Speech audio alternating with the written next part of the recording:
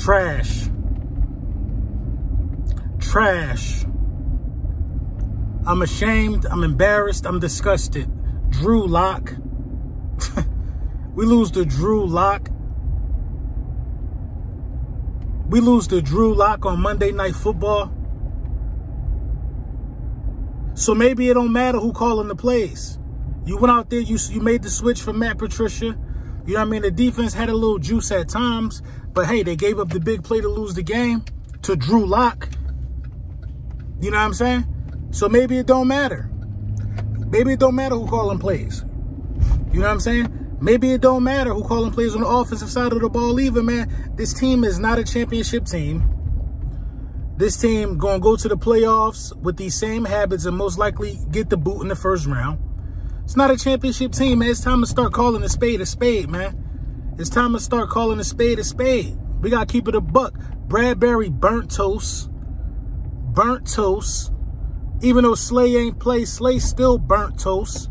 The whole team is burnt toast on third down. Can't stop a nosebleed on third downs, on a money down, on the down that gets you paid. Nobody deserves to cash their check from the last 3 games.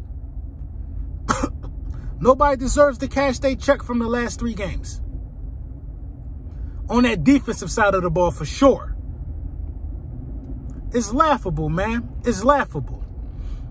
It's laughable, man. We put an emphasis on the run this week, this game today. Emphasis on the run today. But, you know, at the end of the day, the passing game has not been flourishing this season, if you want to keep it a buck. The offense has been really, really stale, and it's really showing. It's rearing its ugly head these last 3 weeks. The Philadelphia Eagles cannot get out of their own way. They cannot get out of their own way. 2 interceptions by Jalen Hurts in the second half. Cannot get out of our own way, bro. Cannot get out of our own way for anything right now. Like, we stuck in this rut, and we need to get right. We need to get right. You absolutely need to get right. You don't want to repeat win the division. You don't want to. Kiss the first seed goodbye. The first seed, you can kiss the first seed goodbye. You know what I'm saying? Now you flip-flopped with the common opponents, and you got to beat Arizona. You got to beat Arizona. So you go own the common opponent situation thing with the Dallas Cowboys. You got to beat Arizona.